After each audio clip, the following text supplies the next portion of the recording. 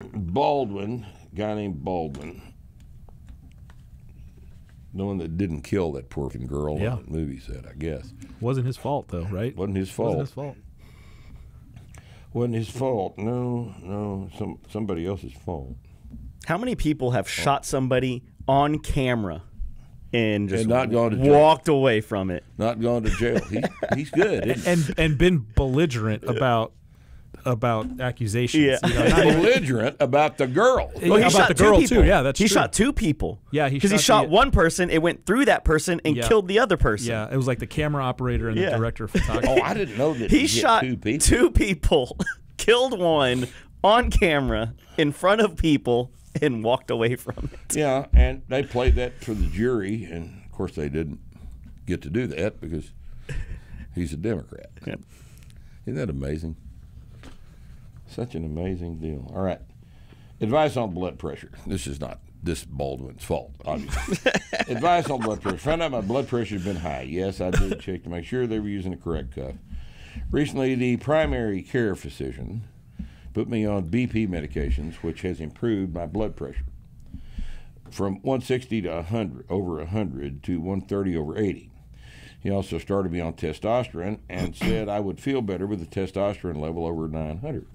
Well, now that's interesting. That's a very interesting That's development. very interesting because there's not 3 primary care physicians on the surface of the planet that have got that much sense. And definitely none that would give you testosterone if your blood pressure was high. Yeah.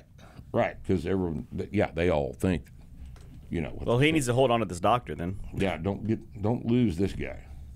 Any advice on training tips that can help improve blood pressure numbers? Currently, I'm 39, 5'3", 190. Hold on. Wait, say that again? Hold on. 5'3". I'm 39, 5'3", 190.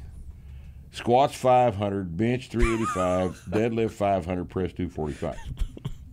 Was the testosterone under 900? Well, that's all right. Now look,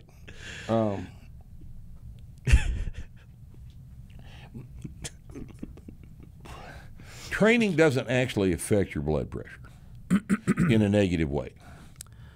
Not training affects it in a negative way, but training doesn't affect it in a negative way. But you are 5'3" and you weigh 190. You might find that if you are concerned about your blood pressure, and I'm not necessarily saying you should be. In fact, I don't know that I would take the blood pressure medication if I was 160 over 100. I don't know that I would take it. What I think I might do is drop down to 175 and see what that does to it.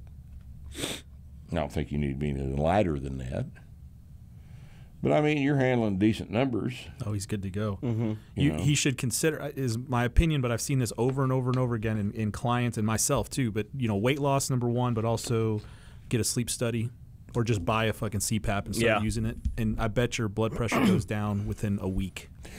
Yeah, no, that's a real good point. Yeah, if he's heavy, short, he's probably not breathing well at night. Yeah. I would imagine that at 5'3", 190, he's probably having breathing problems while he's asleep. Yep. Now, the first thing I would try is the oxymetazoline because it's less drama, right? A CPAP machine, I don't know that I could get used to that. I don't know that I could go to sleep wearing a contraption on my head. Yeah, it takes a couple days. Well, most people it takes a couple days to get used to.